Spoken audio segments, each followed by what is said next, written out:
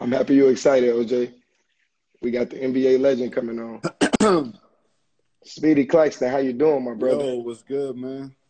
Nothing much, man. I'm staying put up, man, trying to stay healthy. How about yourself? Same thing, man. Just staying in the house and just trying to stay out the way, man. Nice, nice. I do want to. My homie hate when I do this because I kind of go too long sometimes, but I do want to thank you just for coming on, man. Going from being a kid in Chicago, watching TV and watching you play on the TV and having you in front of me on live, man, it's like a dream come true. So I do appreciate you. No doubt, man. Thanks for having me. Yeah, so let me introduce you real fast, man. We got the NBA champion, We got the NBA champion. We got the American East Player of the Year. We got the 20th pick in 2000. We got the American Tournament MVP, Speedy Claxton on y'all. We got Speedy Claxton, man. And let me just say something about you, man, about your game as a kid, right? And people might not notice if they're not really in detail about basketball, but how you got to the lane was crazy. I want to say that, and I know you know that. I know you know that already. That was my specialty, man. It was crazy, bro. It was crazy how you got to the lane. I want to start off asking you about your upbringing. Growing up, what's your first memories of the game? My first memories of the game, probably scoring my first ever bucket. Nice. It was in CYO. I was probably around, probably 10 years old. I actually watched it not too long ago at my dad's house. I just remember scoring, and then my mother ran on the court while the game was being played. Nice. It gave me a high five. So I don't know if everybody noticed, but your family, you got a sports family. Yeah. So I don't want to go too much into it. I want you to tell me about it, your sister and your brother. Tell the people about your background and your family, how they are in sports. Yeah, big family background. My little brother played at Villanova for Coach Jay right now. And then my youngest sister, she was one of the top females in the game when she played. She went to St. John's University, and she was a beast. She was a problem. Nice. If All right, and if she would have kept playing and not got injured, she probably would have been in the WNBA. you also end up getting a chance to play for Jay Wright. How was that? Oh, it was unbelievable. I mean, that's that's the only reason I went to Hofstra was to play for Jay Wright. I don't know if you guys know it. He used to coach at Hofstra. So when he recruited me, I mean, he just did an excellent job. Like, I could have went high major. There's a lot of schools that came after me, St. John's, Georgia Tech, Seton Hall, but it was just something about Coach Wright, man, his recruiting style and the rest of his coaching staff. What are your favorite memories from back in college? What are your favorite memories from back at Hofstra? My favorite memory probably winning the America East Championship, man, going to the tournament. Going to a smaller school, only one team from that conference gets to go to the tournament. And every year we kind of kept getting closer and closer. And then finally my senior year it happened. And, I mean, it was an unbelievable experience. I'm telling you, I put it right up there with winning an NBA championship. It really meant that much to me. Okay. Um, my next question for you is, so getting drafted, you got drafted 20th overall. First Yeah. of all, I want to let people know, I'm sure a lot of people know this, but I think they said 98, 99% of NCAA players don't make it to the NBA. Yeah, man, it's crazy. It's a small select few. So for you to be not only just a part of that 60, for you to be number 20, how did that make you feel? How did that make you feel? Thinking back about it now is like it's crazy. Like to be the 20th pick in the NBA draft. I mean, it's like a dream come true. And to get picked that high from Hofstra, Yeah, I know. it's kind of unheard of. Yeah, so okay, so getting in the NBA, this is my big question I always like to ask the players when they come on. How did it feel first putting that jersey on, that NBA jersey? It was dope.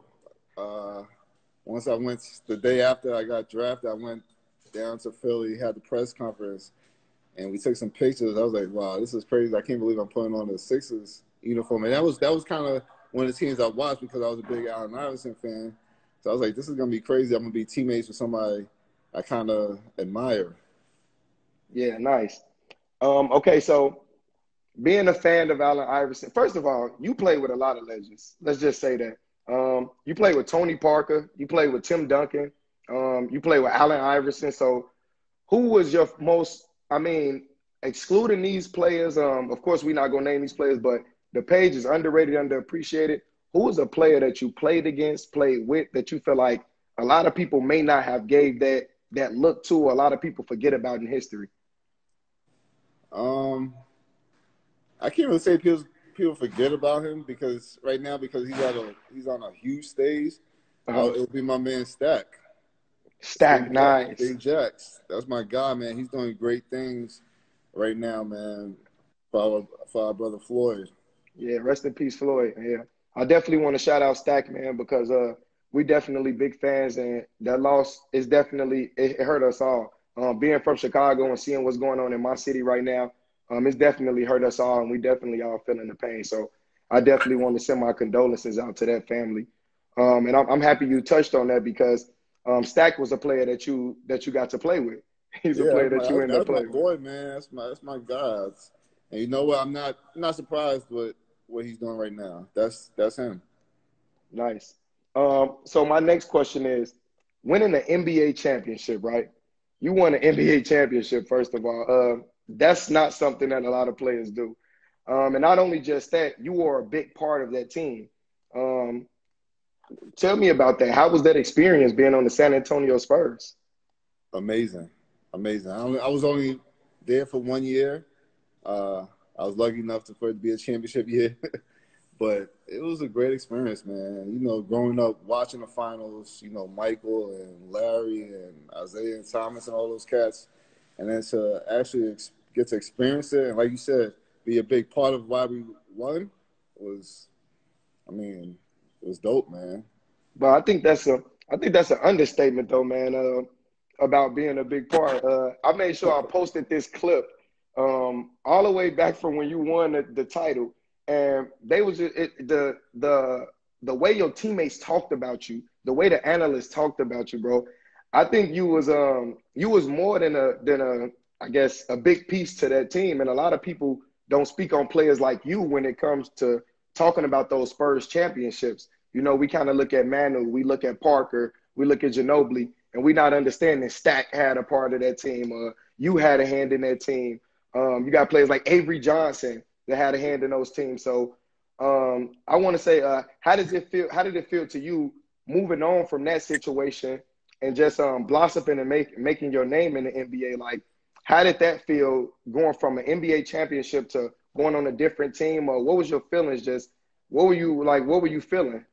It actually spoiled me. I mean, to win an NBA championship, and then that's why you can't take it for granted because you never know when you're gonna get back there. Like I was fortunate enough to get to the finals my first 2 years out of three because I went there. Even though I didn't play with Philly, I still got to experience it. Hmm. I was hurt that year, so I went to the finals my first 2 out of 3 years, and you kind of take it for granted that that's just what it's gonna be. But that was the last time I got to the finals or anywhere near it, and to play at that level, I mean, was amazing. Yeah. Okay. So one thing that people don't understand and people don't know, you played 10 years in the league. Yeah. You played 10 years in the NBA. A lot of players don't get to do that. So to be able to play 10 years in the league, um, what would you say would be the most memorable, other than that, other than you winning the championship, what would be the most memorable thing? What would you say you took away from the NBA when you retired? Um, Friendships, man. I built a lot of good friendships within the NBA. I'm still good friends with Chris Paul, Lamar Odom, Malik Rose. It's a brotherhood. It really is. Like, what is it, about maybe 450 players that play in the NBA. I mean, it's a small fraternity, and you guys are really brothers while y'all are in it. Nice. Okay, so I didn't want to take all of your time today. I appreciate you for joining, bro. But I want to play this game with you. So this game that I play, I always ask people, it's either gonna be like either or. So if I say this player, you're gonna pick. If I say a question, you're gonna pick either player. Okay, I got you. Okay, is that fair enough? All right, cool. Okay, so if you had to pick a franchise player, who you going with, LeBron James or Michael Jordan? If I was picking a team, if I was starting a team, You're starting the team and you picking your franchise player. I'm gonna go with Bron Why you say LeBron? because he makes other people a little bit better than MJ did. MJ was a great scorer, unbelievable player. I still think he's the GOAT. Nice. But if I was starting my franchise, I would pick LeBron. LeBron, just because he's a mismatch, walking mismatch, and I think he makes his guys better. If you needed to pick a small forward for your team, if you need to pick a small forward between these two small forwards, who would you choose? Kawhi Leonard or Kevin Durant? I'm going KD. KD, why you say I'm KD? going KD. I think KD is actually underappreciated. That's a fact.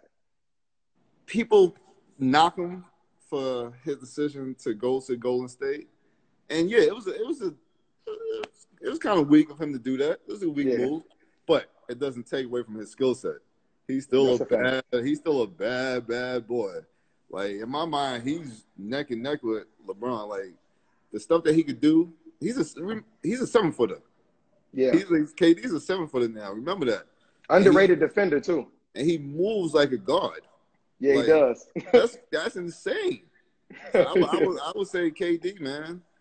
Okay, so if you had to pick a point guard,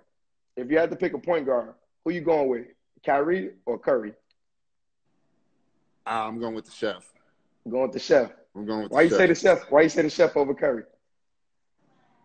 He don't miss. That's a fact. And he's a good teammate, good guy.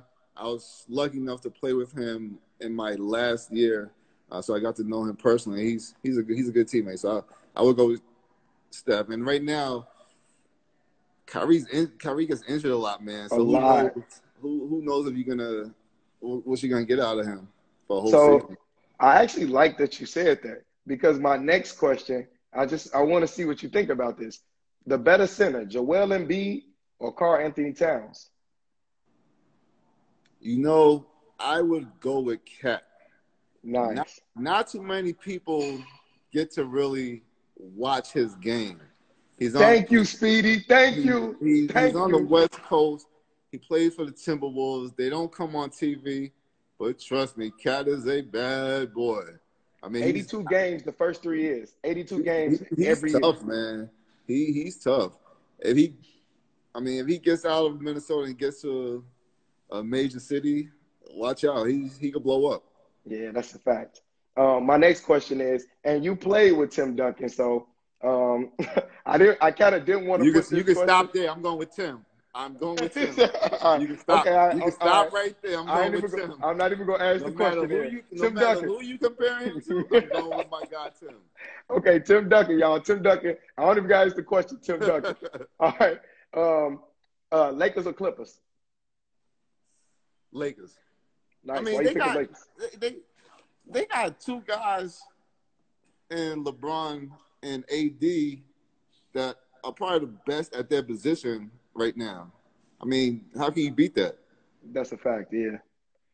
So my last, it's not a question, but if you had a dream starting 5, you could put anybody at point, anybody at shooting guard, anybody at small forward, power forward, center. What's your team? My team, point guard, I would go Isaiah Thomas. I love big Isaiah Thomas. Nice, Chicago. Yep, and even I'm gonna put him in the backcourt with somebody that they probably don't get along. Michael Jordan, of course. At the 3, see, are we gonna call KD a stretch 4, or are we gonna leave him as a 3? Let's put KD at the 3. All right. So what are we doing with LeBron? Can LeBron be a stretch 4? Oh, is LeBron that's tough. 3 too? That's tough. Because that's my hang up Let's here. let's go stretch four. Let's go KD stretch four. Let's go LeBron at the 3. All right, so then I'm gonna put Bron at the 3, KD at the stretch 4, and gotta go with the Diesel at the 5. All right, I'm throwing a wrench in this. You got a 6-man. You gave me a 6-man? Go with the late Kobe Bryant, man. Gotta give respect to my guy. Nice. Rest in peace, Kobe, man. We all grew up watching Kobe, and we all appreciate Kobe. Yes, sir. I do want to say this before I wrap the interview up. I appreciate you for joining, my brother. Watching you growing up, going from watching you to talking to you now, it's crazy, man. Talking to an NBA legend, and I got my people in the building. I appreciate that, man. Appreciate the love. Oh yeah, anytime, man. And then we just appreciate you for what you contributed to the game. Not only just that, my brother told me to tell you that you had the coldest name in NBA history. Good looks, man. Yeah, I appreciate you, Speedy, man. I hope you and the fam doing well, man. And I hope y'all continue to do well, man. And I appreciate you, man. I appreciate you following the Stay safe out there, guys.